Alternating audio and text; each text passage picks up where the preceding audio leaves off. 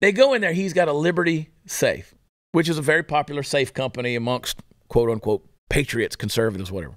There's some Liberty safes around here. Liberty safe. He's got a big ass Liberty safe in there. The FBI calls Liberty safe on the phone and says, we need to know the code to this safe. They gave it to him. And they went in his safe, going through his stuff. Oh, wow. No warrant, nothing else. They just gave it to him over the phone. Wow.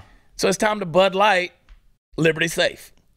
Because, I mean, terrible. if you're going to do that, and by the way, when Liberty Safe comes out there and they want to advertise saying, oh, we're defenders of the Second Amendment, we don't, unwavering in our blah, blah, blah. That's unreal. No more Liberty Safe. That's unreal. They've violated his rights. I mean, That's like calling Trojan, and then they can just instantly poke a hole in the condom. Yeah. Like this is everything. Some girl calls up like, I've been trying to get pregnant for 6 years. And they're like, okay, hang on. Yeah, there's a backdoor switch. Here's what we're going to do. We're going to send you a special Yeah. box. Special. Don't mind the holes in it.